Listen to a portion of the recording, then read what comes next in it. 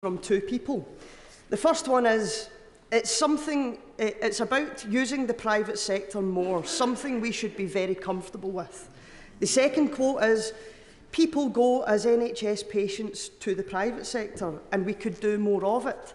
Can I ask the Deputy Prime Minister which quote is from the PM and which is from the Leader of the Opposition? Well, Mr. Speaker, may I actually just begin by saying genuinely how sorry I was to hear that the Honourable Lady will be standing down at the next election. She and I joined this House at the same time, and I know she has contributed much to her party and to this place. And may I also say, I'm sure she will wish to join me in celebrating His Majesty King Charles receiving the Scottish regalia, I think pretty much as we speak.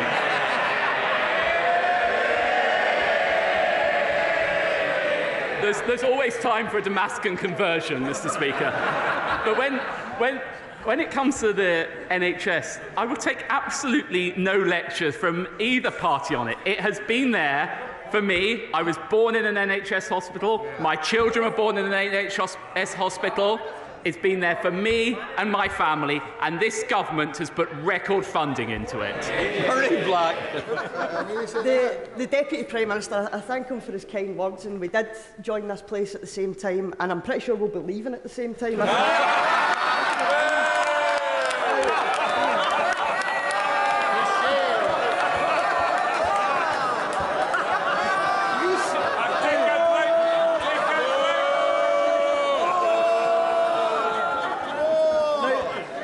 One problem that faces the health service across these Isles is workforce, and research shows that Brexit has worsened the UK's shortage of doctors. European nurses registering to work in the UK fell by 90% after the Brexit referendum. Wow. What more will it take for both him and the Labour Party to admit the damage that Brexit is causing our health services? Well, it all started off so nicely, Mr. Speaker, but I don't know whether the Honourable Lady has actually been listening to what the government has announced this week. We announced an additional £2.4 billion for our groundbreaking NHS workforce plan. That is the first time in the NHS's history that that has happened. And if you look at the record since this party came to power, almost 40,000 more doctors and more than 50,000 more nurses. Once again, the Conservative Party delivering for the NHS. Sir Edmund Lee. Tonight, at West Lindsey's planning meeting, the RAF will apply for listed building consent to move the grave of Wing Commander Guy Gibson's dog. Apparently, the Home Office are quite content for 2,000 migrants to be cooped up next to 1,000 of my constituents living near the base, or actually on the base. But the RAF think it's intolerable that they should leave the grave of a dog who's lain in peace for 80 years. More importantly, will the Home Office start listening to us? If they insist on this proposal, will they put the illegal migrants at a discrete part of the base and let us get on with £300 million worth of levelling up, 100 buildings, many of them listed, a 2-mile-long runway, a spaceport, and let the dog lie in peace? Well, I think my honourable friend knows that we do have to take action to address the unacceptable cost of housing migrants in hotels. And I actually thank him for his constructive approach that he's taken to RAF Scampton playing a role in respect of that. Of course, Home Office ministers will have heard his broader representations, and I'm sure they will respond to him. Sir Geoffrey Donaldson. Thank you, Mr. Speaker. May I, on behalf of my colleagues, extend our deep appreciation to all those past and present who continue to be dedicated to our NHS, including our staff in the health and social care system in Northern Ireland. Mr. Speaker, in Northern Ireland, GPs, nurses, doctors and carers are adversely constrained by a lack of sufficient funding for our health service. The Northern Ireland Fiscal Council have highlighted that our allocation falls beneath need, which compounds the difficulty year on year. Can the Deputy Prime Minister assure me of the willingness of the Government to engage on this issue and to ensure that public services get what they need to continue delivering for the people of Northern Ireland. Yes, I'm very happy to give the Right Honourable Gentleman that assurance. As he knows, it is actually the case that the Department of Health in Northern Ireland has been allocated £7.3 billion, an increase of 20 million above 22-23. But of course it is the case that the absence of a Northern Ireland executive is exacerbating the severe challenges that the healthcare service in Northern Ireland is already facing, and a fully functioning devolved government is the right way to deliver the necessary reforms needed for the Northern Ireland Health Service. Thank you, Mr. Speaker. Of the 16,700 cases of melanoma diagnosed in the UK every year, sadly over 2,000 will prove fatal. Regularly applying sunscreen is our most effective weapon against this deadly disease, yet the Treasury remains stubbornly opposed to exempting VAT on these life-saving products. As a melanoma survivor, and with a further heat wave expected later this month, will my right honourable friend do everything in his power to remove VAT on high-factor sunscreen to save lives and to support the NHS as they celebrate their 75th anniversary? Well, my honourable friend is absolutely right to raise the dangers of melanoma. As a fair-headed person with a fair-headed family, where I'm acutely conscious of the need to wear sun cream. I won't trespass onto Treasury decisions in this setting, but I know my right honourable friend, the Chancellor, will have heard her representations. Crawley. Mr. Speaker, after 13 years of Tory government, this government's record is pretty dismal. Let's consider spiralling out of control inflation, interest rates set to hit 6.5% by the end of the year, energy prices double the rest of Europe, food shortages and strikes across the public sector and NHS. Decisions in this setting, but I know my right honourable friend, the Chancellor, will have heard her representations. Crawley. Mr. Speaker, after 13 years of Tory government, this government's record is pretty dismal. Let's consider spiralling out of control inflation, interest rates set to hit 6.5% by the end of the year, energy prices double the rest of Europe, food shortages and strikes across the public sector and NHS, and graduates leaving university today with mountains of debt and little to no prospect of home ownership. Let me ask the Deputy Prime Minister, will he admit his Tory government's failure and urge the Prime Minister to call a general election now? Deputy Prime Minister. Well, rather than focusing on playing politics, we're actually delivering for the British people. I listened to the Honourable Lady's litany. I was interested to note that her leader has been in power for 100 days. And what's their record been? 3 failing First Ministers, 2 unfinished ferries, and a failed deposit return scheme. I think we can all agree the people of Scotland deserve better. Mr. Speaker, Conservative governments have a proud record of supporting the UK's steel industry. And I've stood up many times in this House. I don't know where they're laughing, Mr. Speaker, because steel production halved under Labour. I've stood up many times in this House to talk about the importance of steel, not just to my hometown of Scunthorpe, but to our whole nation. So will my right honourable friend agree with me? We are always going to need steel in this country, and if we can't make it ourselves, we're going to have to ship it all from the other side of the world with all the emissions, environmental and ethical concerns that will inevitably bring. Will he reaffirm today the government's commitment to making sure that we take further measures to ensure that we have a sustainable, long-term steel-making production in this country? Well, I'm very happy to reaffirm this government's commitment to steel manufacturing, and I pay tribute to my honourable friend. I know what a champion she is for steel production in Scunthorpe, and long may she continue to do so. We have made meaningful offers of support to Tata and British Steel, and the Secretary of State recently visited Tata. In fact, it is ahead of schedule. Recently, the North Coast Space Cluster has been developed involving enterprise agencies and companies. Does the Deputy Prime Minister agree with me that this can build massively on the skills that have been built up for over many years at Dounreay, and secondly, that the establishment of links, international links, with possible companies in the United States can only be good news for the far north of Scotland?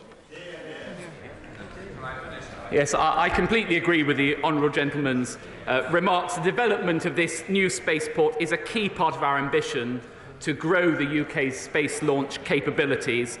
And it is the fact that the first 3 years are expected to reach £20 million of investment, creating 40 jobs. And we are working with the United States, particularly through the Technology Safeguards Agreement, to allow UK companies to exchange technology with the United States. Aaron Bell. Thank you, Mr. Speaker. Could I associate myself with your comments about the NHS and pay tribute to all NHS workers, both in Newcastle-under-Lyme and across the country? And on that note, could I welcome the new long-term workforce plan, and in particular the extra 40% places for dental schools? Access to dentistry has been an issue for a number of my constituents. And would my right honourable friend consider the merits of actually opening new dental schools, not just new dental places? Keele University is one of the best medical schools in the country and would make an excellent site for a new dental school if that would be... Well, as ever, my honourable friend makes a very strong case for his constituency. As a result of the NHS long-term workforce plan, we are currently assessing capacity at existing dental schools to see whether they can accommodate the expansion in training places. But of course, we retain an open mind as to whether we need further such education facilities. Kim Leadbitter. Thank you, Mr. Speaker. It was a pleasure to join colleagues from across the House this morning for the NHS 75th anniversary park run on this special day. However, my joy was short-lived when I returned to my office to find the usual array of emails from desperate constituents who cannot get a doctor's appointment, a dentist's appointment, access to children's mental health services or proper care for their loved ones.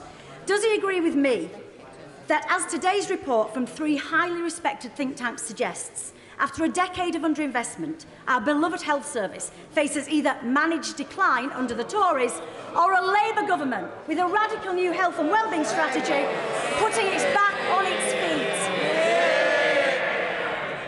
Well, Mr. Speaker, it may not surprise you to hear I don't agree with that characterisation. Actually, I'll tell you about this government's record on the NHS. Record funding, record doctors, record nurses, record scans, record operations. The only record from the party opposite is in Wales, where they now have the worst A&E waiting times in the country. The only other record is the length of the answers. Maybe we could speed up with Richard Drax. Thank you, Mr. Speaker. Can I associate myself with your comments about the NHS? My constituents in Weymouth and on Portland and I are getting a little tired of being told that placing a migrant barge in our port is in the national interest. It is not in the national interest, nor in ours. This barge, designed for 222, will accommodate 506 illegal migrants, already testing our overstretched resources. It was imposed on us without any consultation. Many concerns, both on the barge and what the 506 young men will do going around a seaside resort at the height of the summer, unmonitored and with little money. Can my honourable friend stop this and ask my honourable friend, the Home Secretary, to do likewise? Well, I'm sure my honourable friend appreciates that we need to reduce the bill of housing asylum seekers in hotels, and we need to look at different measures to accommodate them. Of course, I am very happy to engage with the honourable gentleman. I'm sure the Home Secretary will do as well, to ensure that we can find a satisfactory solution in his constituency that protects his constituents' interests. Arlene Harris. Thank you, Mr. Speaker. Last week, the coroner found that the cause of Luke Ashton's suicide in April 2021 was gambling disorder. Immediately before his death, Luke, bombarded with inducements, placed over 1,200 bets. At no point did the operator intervene. From his previous brief, the Deputy Prime Minister will have extensive knowledge of the harm these inducements cause. So does he agree that the commitments to curb advertising and promotions in the Gambling White Paper do not go far enough to reduce harm and prevent more tragedies like Luke Ashton's suicide? Well, the Honourable Lady will know from our conversations when I was Digital Secretary that I share her concerns about gambling inducements, and indeed I pay tribute to her for her campaigning on this issue. I think we have got a very good set of proposals in the gambling white paper, and that sits alongside the 2019 NHS long-term plan, which committed to 15 specialist units across England to support those with gambling addiction by 2024. So I think we have good proposals in place. Smith. Thank you, Mr. Speaker. May I draw the House's attention to the fact that we have the Chief Minister of His Majesty's Government of Gibraltar in the gallery, Fabian Picardo. Can I seek an assurance from the Deputy Prime Minister that as the UK-EU negotiations with regard to the border between Gibraltar and Spain continue, that the sovereign, freely expressed opinions of the Gibraltarian people to remain British will be protected, as well as their security and economic interests? Well, I'm very happy to give my honourable friend and indeed the First Minister of Gibraltar exactly that assurance. This government will always stand up for the people of Gibraltar and their right to determine their own future. Gerald Jones. Thank you, Mr. Speaker. Sarcomas are cancers that can affect any part of the body, inside or outside, including muscles, bones, tendons, blood vessels and fatty tissues. Sarcoma is rare. 15 people diagnosed every day in the UK, around 5,300 around the UK, including families in Merthyr Tydfil and Rumney. Awareness is low, and as this is Sarcoma Awareness Week, could I ask the Deputy Prime Minister if he'll meet with me and families affected so that we can discuss what more the government can do to raise awareness and vital funds for research going forward? Well, I'm very happy to give that commitment. I think probably best on behalf of health ministers. And indeed, one of my colleagues in Dowden, who was the Prime Minister's PPS, sadly died of that disease. So I have a great awareness of it, and it's important that we continue to raise its profile. Mr. Speaker, last week, as an alumni of Durham University, I had the pleasure of going to the installation of Dr. Fiona Hill as the new Chancellor. Dr. Hill started in Bishop Auckland, couldn't afford a school uniform to go to the high school when she got a scholarship, finished up working in the White House, and is an example of social mobility beyond it. That's what she's going to be championing as the new Chancellor. Could I ask him to encourage the Secretary of State for Levelling Up to work with me and the Left Behind Neighbourhoods APPG to do everything we can to support her? Well, I join my honourable friend in relaying the government's congratulations to her, and I will ensure that the Secretary of State hears the representations that he made. Tim Doherty. Mr. Speaker, universities in Cardiff and indeed across the UK are home to world-leading research and innovation, but thousands of jobs and huge amounts of expertise are now at risk because of the government's dithering in negotiations over Horizon. The FT reported last week that Sir Paul Nurse, Nobel laureate and head of the Francis Crick Institute, describing the delays as absurd and damaging science and damaging the country. So is the government still committed to negotiating a deal? And if they are, why don't they get on with it? Well, since we agreed the Windsor Framework, we've had very constructive discussions on Horizon, but the difference between my party and his is that we won't accept a deal at any price. We will wait until we get the best deal for the British people and British universities. Karen Bradley. Very much, Mr. Speaker. I am running a campaign at the moment, A Year of Reasons to Visit the Moorlands, where each week for a year I will focus on one of the many reasons to visit the Moorlands, including we've had so far Hetty's Tea Room in Froggle, we've had Heaton House Farm Wedding Venue, we've had brilliant artists and Alton Towers, and this week is Leek Club Day. Can I invite my right honourable friend and you, Mr. Speaker, to visit the Staffordshire Moorlands constituency to see one of the reasons for yourself?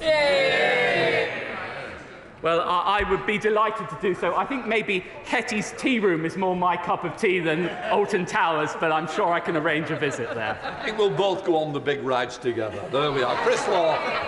Thank you, Mr. Speaker. Mr. Speaker, I think everyone in this House can recognise that my city of Dundee is a city to be proud of. World-leading universities, pioneering businesses and a determined SNP City Council leading the way, there is real ambition to deliver for the future. In order to continue our journey, the potential delivery of a world-class site by the Eden project in our city will help cement our reputation and bring further investment, jobs and boost our local economy. So can the Deputy Prime Minister therefore confirm that the UK Government will deliver on previous promises and finally commit to support capital funding for the Eden project in my city? Well, I'm a very big supporter of the Eden project, and I very much hope we can have one in Dundee. Of course, the United Kingdom Government always stands ready to support people in Scotland and support people in Dundee. Vicky Ford. Thank you, Mr. Mr. Speaker.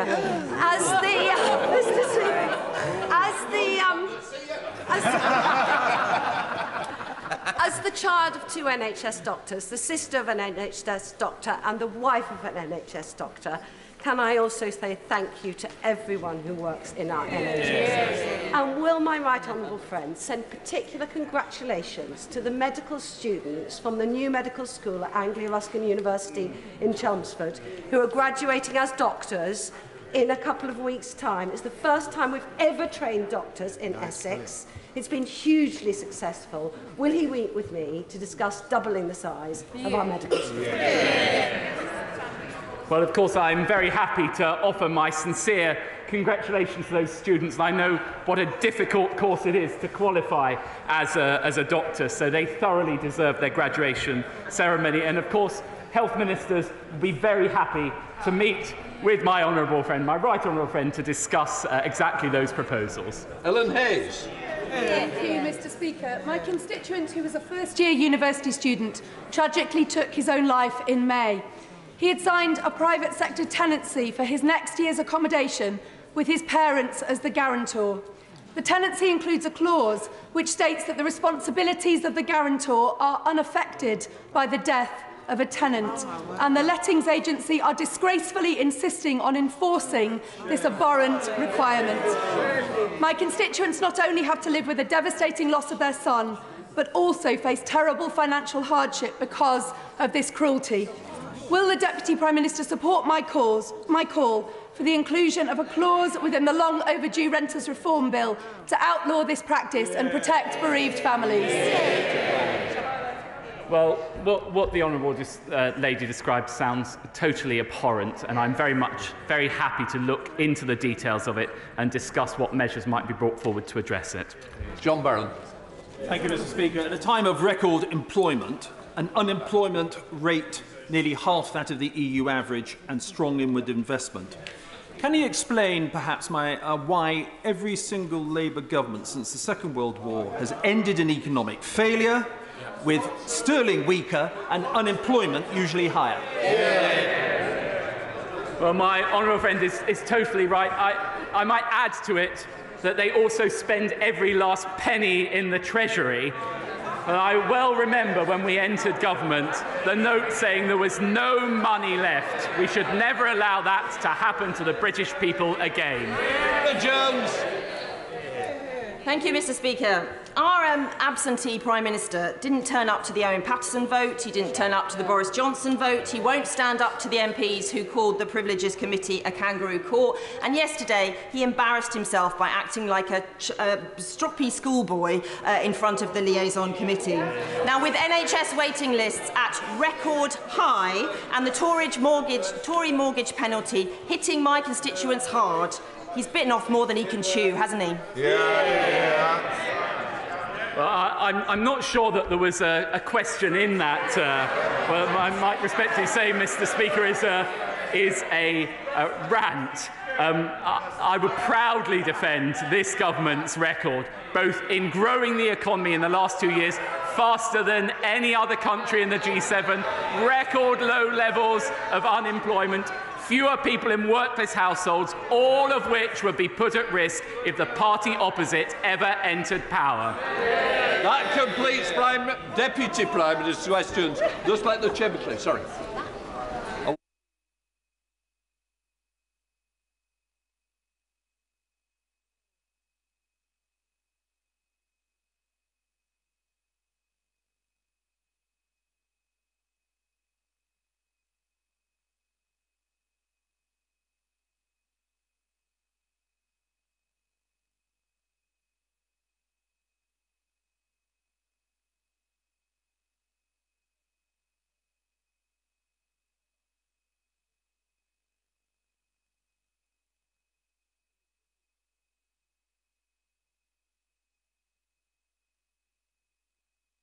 Order, John Butler.